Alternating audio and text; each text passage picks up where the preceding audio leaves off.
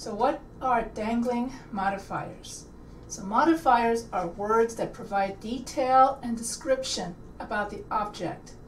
That means that a modifier describes the noun or the object.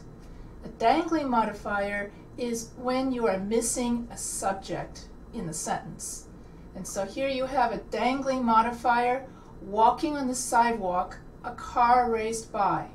What kind of error is in this sentence? Walking on a sidewalk, this sentence is missing a subject. And so is the car walking on the sidewalk? No. So this means that Susan or a person is walking on the sidewalk. So when you are missing a subject, this is called a dangling modifier. While working, an earthquake shook the building. What kind of error is in this sentence? Well, is the earthquake working? No, the earthquake isn't working. The earthquake is the one shaking the building.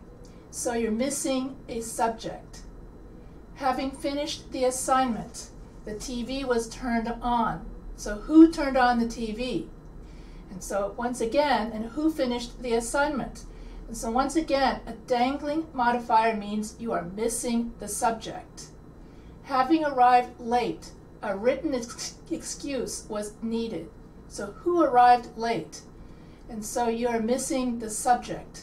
So if I were to correct all of these sentences, I would add a subject. I would say that while Susan was walking on the sidewalk, a car raced by. That would be correct.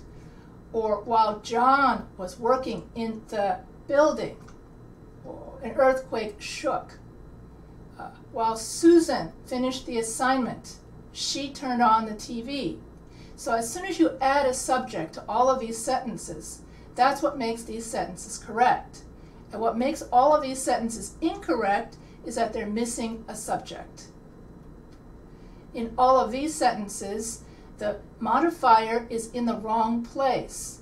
So here you have the new employee will take the front office wearing the brown suit. So is the front office wearing the brown suit? No. So that the modifier wearing the brown suit is in the wrong place. Hence, it's a misplaced modifier. So to correct this sentence, you would have to say the new employee wearing the brown suit will take the front office. My uncle just watches one television station. What kind of error is in this sentence? And so here you want to say, my uncle watches just one television station. And so you want to, the misplaced modifier is just. So it should be, my uncle watches just one television station. I will be on the phone making appointments today. And so once again, who is making the appointments? And so it's definitely not your telephone making the appointments. And so you want to move the modifier to I will be making appointments today on the phone. On her way home, Jan found a gold man's watch. And so once again, gold man's watch, gold is misplaced.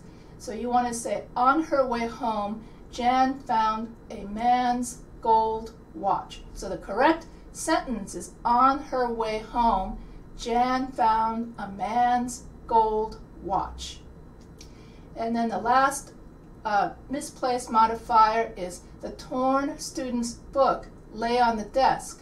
And so you should say the student's torn book lay on the desk.